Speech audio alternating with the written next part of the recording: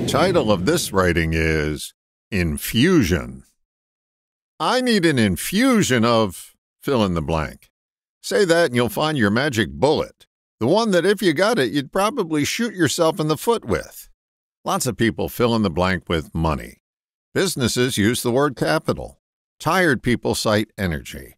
And the wallflowers say confidence. There are so many ways to fill in that blank, but I suggest that you leave it blank by letting it fill up on its own. That happens by asking a question rather than making a statement. What do I need an infusion of? Opens you up to more possibilities than a narrow statement of conjecture. When we look for solutions, we too often fish in a very small pond.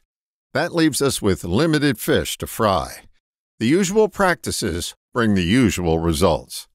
A question takes you to a bigger fishing hole with a sea of possibility. Take the lottery winner or the failing business owner who gets the needed loan as examples. Both get what they think they need, an infusion of money or capital. If the business keeps the same practices in place, how long before they need another infusion? If the lottery winner's mindset about money doesn't change, how soon will they turn into the formerly successful rapper MC Hammer? Get in the habit of being curious.